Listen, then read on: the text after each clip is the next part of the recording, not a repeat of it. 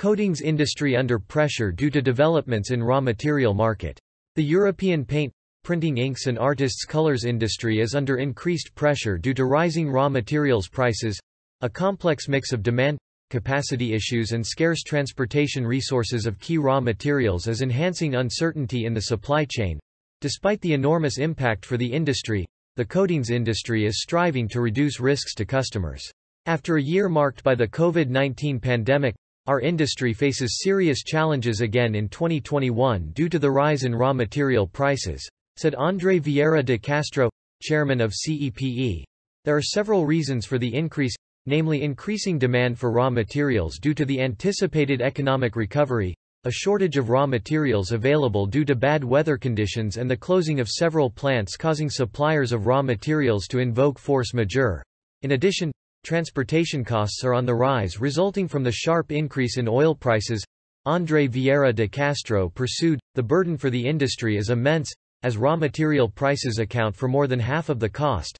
Since January last year, costs for key components like epoxy resins have risen by 60% in Europe. The situation is similar for solvents, where the price of acetone and N-butyl acetate alone rose by 123% and 91% respectively.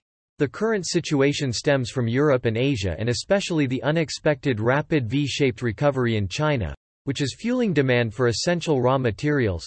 Next to epoxy resins, the list of highly demanded petrochemical raw materials includes inter alia polyester resins, polypropylene glycols, acrylic acids, acrylic resin, UV resins, polyurethane resins, and solvents.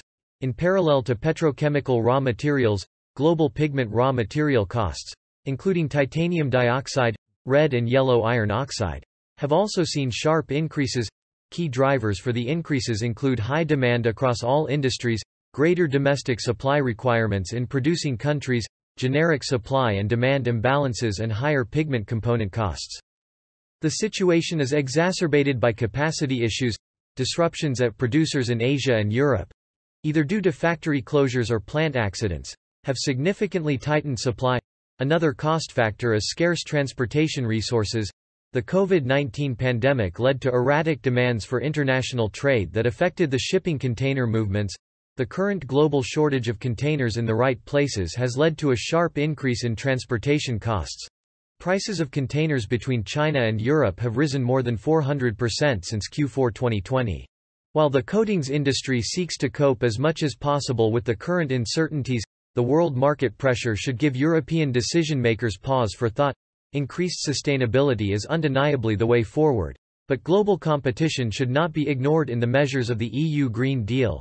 It is essential for Europe to have a strong chemicals industry with factories based in Europe in order to be more self-sufficient, otherwise it is the European economy as a whole which is under threat, concluded André Vieira de Castro.